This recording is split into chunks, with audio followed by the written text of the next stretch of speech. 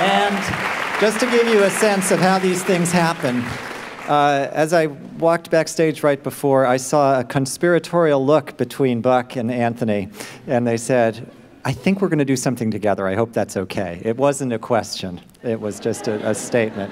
And I just love that. I mean, Anthony and all the artists today are incredible communicators. He made that live. It was just alive in the room and bouncing off the walls like atoms.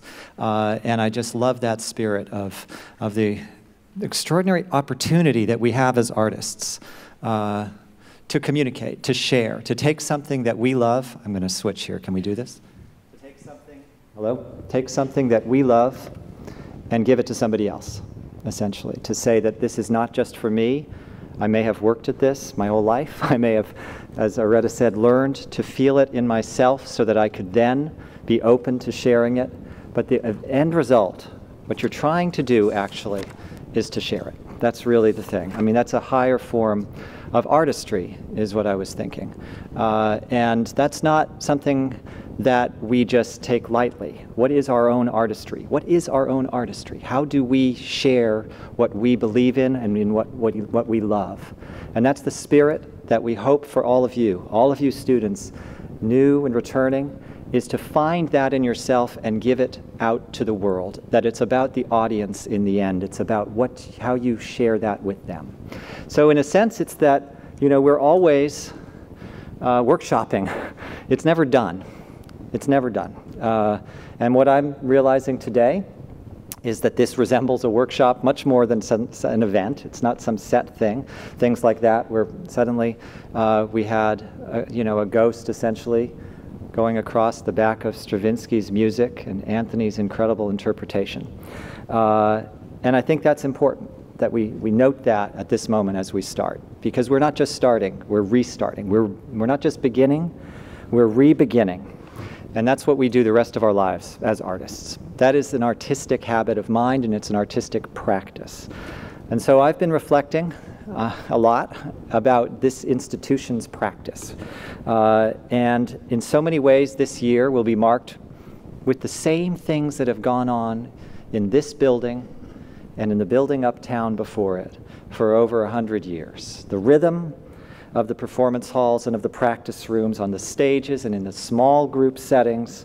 We're all going to aspire to perform to our highest caliber, and we'll harness our energy and work on our skills. And we will do that, and we will touch the stone of the past. We'll all take our place in the flow. You will all take your place in the flow of what Juilliard is, what the history is. Ara mentioned Wynton Marsalis, who we're so lucky to have leading our jazz program. He always talks about our ancestors. He talks about taking a roll call before you perform and just calling out somebody that made that difference for you. It just matters so much to see where you are in that continuum, where we live.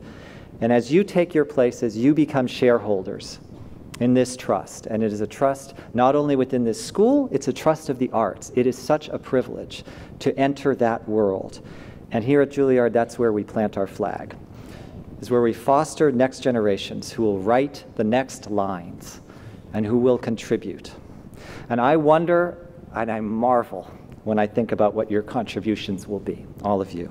I'm humbled at the possibilities that you represent, from the newest student to the most senior faculty member.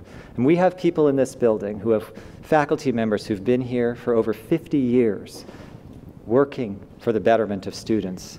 This faculty and staff is so dedicated, and they are all here for you. Can we have all the faculty and staff please stand?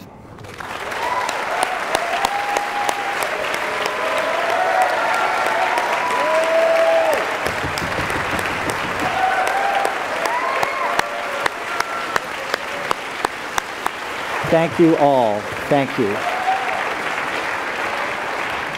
Thank you for your service, which is deep as well as wide, for your lifelong commitments that inspire and resonate across decades. The mix of history and continuum and the singular opportunity of a moment. That's what we have here. All of that. It's weight, and yet it's a moment when you make a choice, when you say yes. And you always should say yes, as Areta said. You say yes. Don't miss your shot. go. What distinguishes our commitment then here beyond excellence, which is a tradition which will go on and on into the world. It is the deep note that we sound, our tradition of excellence. I believe that here at Juilliard, it's paramount we develop not only the artist, but the full person, as my predecessor Joseph Polisi often said. Each of us has a chance to seize the moment and to create our own powerful artistic voice, to take that artistic voice and to share it. And we seek to foster a growing community of these voices, of your voices, of our voices together. This is a community that is open. This is a community that is pluralistic and recognizes that if it isn't, it is less than. It is a community of grace. It is a community of gratitude, a community of curiosity and of conviction. It's a community that always asks itself this question that Yo-Yo Ma always frames so beautifully: what can we do together that we cannot do alone? This convocation marks a transformational moment. For me, as I take on the presidency, for many of you new students, it's a transformation, though, at every moment for every one of us. If you've been in this building for 2 days, 2 years, 2 decades, there's always a moment of transformation to be had, and it's important to remember that. I've listened on this campus and to alumni over the last years, and among the goals that I've heard are several that are central that I'd like to lay out for you now. I've heard that people want more opportunities for collaboration across disciplines, providing a platform for generative work, for creative work as an essential part of your educations, as it will be a part of your lives when you leave this building. I have heard that people want us to lead the performing arts field to be ever more inclusive and to embody that principle in everything that we do here. And I've heard that everybody wants us to maintain and ever enhance Juilliard's standards of excellence. So we will develop a long-term plan to those ends over the course of the next year with a 3-part framework. First, we recognize that at Juilliard, as we've seen, we are in an extraordinary position with music, dance, and drama all coexisting here on the highest level. And with that, we have unique opportunities. As I said in an introductory message I sent out on July 1, today's artists are entrepreneurs, educators, leaders, collaborators, and change agents with careers that are imagined, reimagined, and applied in ever more inventive and community-building ways. We spark and re-spark our imaginations and refresh our artistic expression every day here. The director, Ava DuVernay, has a saying that I keep coming back to. She says, "The riches are in the niches." She said, you think about it and you say, that's my place.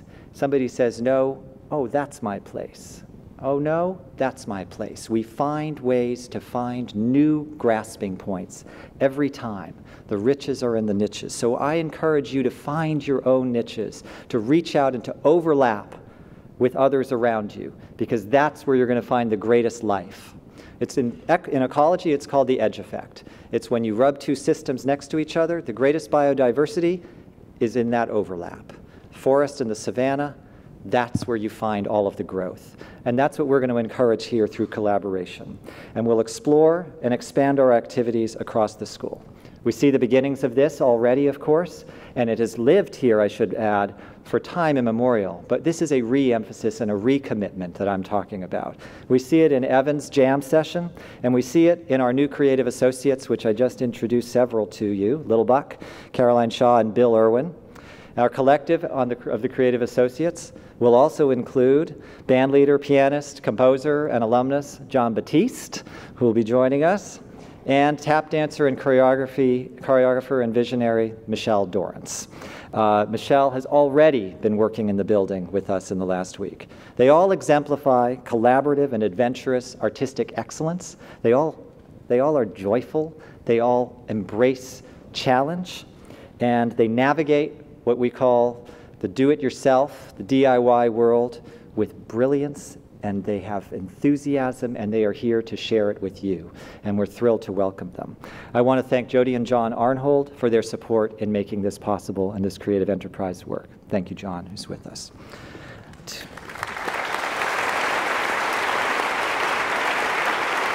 And I want to add that to add something else to our creativity engine, some of you may have already seen our Juilliard exhibit, our visual arts program, which has just begun in the lobby. With the generosity of Julia Gruen and the Keith Haring Foundation, who have lent us 5 lithographs and a sculpture by Keith Haring, we launch ourselves into the world of inspiration and inventiveness through visual art. It is something that, to me, is so just extraordinarily helpful, just to stand in front of someone else's artwork and imagine, and to think about it, and day in, day out, as you pass those artworks, I look forward to seeing your reactions. I've taken photos of many of you with those reactions. I'm looking at you, Brittany, with just sheer kind of joy as she discovered what was happening. It nourishes our spirit. And Keith Haring's artistic philosophy resonates with us as citizen artists. Art, he said, is for everyone. Which brings me to our second point. For our voice to be true, we must be intentional and proactive in fostering a robust inclusivity. I'm pleased to announce our early planning for a multi-year President's Initiative on equity, diversity, inclusion, and belonging in the arts, here at Juilliard and more broadly in the cultural sector. Juilliard is uniquely positioned to take a leadership role in this work, and we all have on-ramps to take part. Beginning this year, we'll embark on a range of activities and partnerships, notably with the Sphinx organization, who've done such groundbreaking work nationally in fostering diverse excellence in classical music. We'll engage in active listening to all of you within our community and in the arts world writ large, so that we may design necessary and successful programs, both internal and external. We will work to create pathways for all to rise and for all to excel, from young students with top-level aspirations, but no access to top-level training, to teachers who need networks and resources to effectively launch their talented students. I want to thank the Ford Foundation for partnering with us and providing new funding in support of this work. Thank you, Ford Foundation.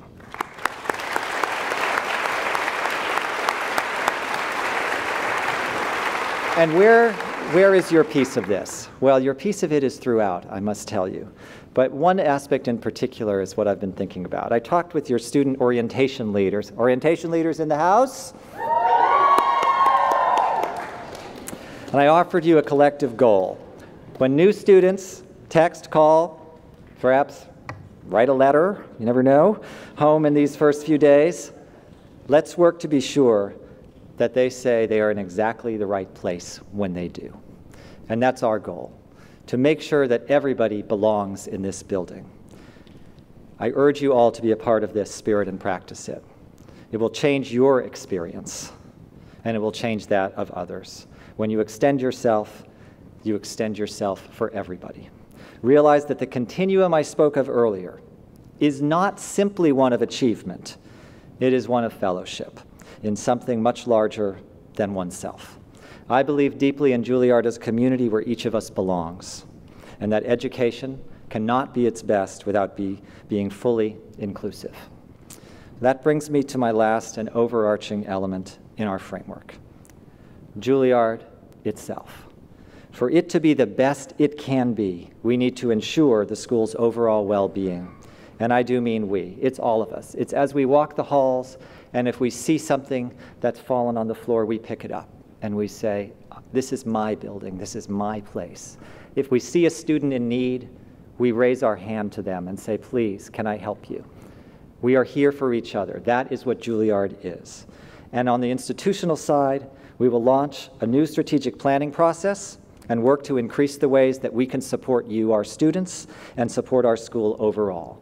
We can spur new programs and new partnerships and new resources with this spirit, which will expand the bedrock we stand upon. And this renewal will be the foundation to jump from for the future, and we're all a part of it. So let us celebrate as we begin or re-begin this year. Let's work together to be the most expansive artists and humans that we can be, to not limit ourselves, to contain multitudes, as the poet Walt Whitman wrote.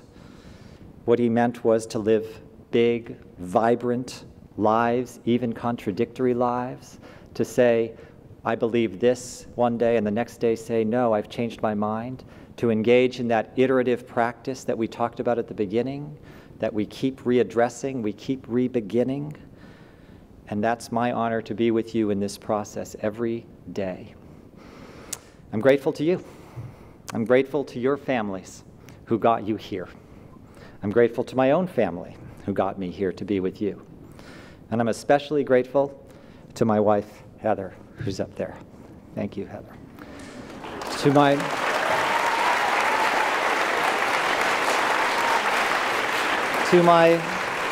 To my predecessor, Joseph Polisi, I am forever in debt, and I can tell you I continue to amass charges on the bill of advice and perspective every day. I'm grateful to our board and to our chairman, Bruce Kovner, who support all we do with passion and commitment and belief. And I'm profoundly in awe of and grateful to our extraordinary faculty and staff. With you in this time and this place where we have come together to re-begin, as we look to the future together with hope and determination, I see for Juilliard a future that preserves its magnificent traditions while becoming ever more diverse and ever more collaborative. I see for Juilliard a bold, joyful, creative, unstoppable spirit which nurtures individuality. And I see for Juilliard an endless continuum of beauty, of artists who launched their voices into the universe. We can do this, we get to do this, and we can only do this together. Thank you.